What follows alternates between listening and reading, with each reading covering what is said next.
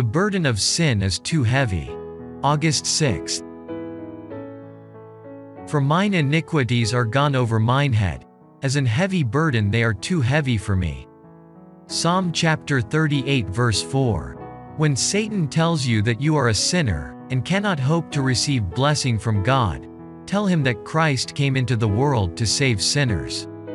We have nothing to recommend us to God, but the plea that we may urge now and ever is our utterly helpless condition, that makes His redeeming power a necessity. Renouncing all self-dependence, we may look to the cross of Calvary and say, "In my hand no price I bring, simply to thy cross I cling." Satan cannot hold the dead in his grasp when the Son of God bids them live. He cannot hold in spiritual death one soul who in faith receives Christ's word of power. God is saying to all who are dead in sin, "Awake, thou that sleepest, and arise from the dead." That word is eternal life.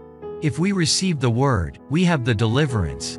Whatever may have been your past experience, however discouraging your present circumstances, if you will come to Jesus just as you are, weak, helpless, and despairing, our compassionate Savior will meet you a great way off, and will throw about you His arms of love and His robe of righteousness. He presents us to the Father clothed in the white raiment of His own character. He pleads before God in our behalf, saying, "I have taken the sinner's place. Look not upon this wayward child, but look on me." Does Satan plead loudly against our souls, accusing of sin, and claiming us as his prey? The blood of Christ pleads with greater power.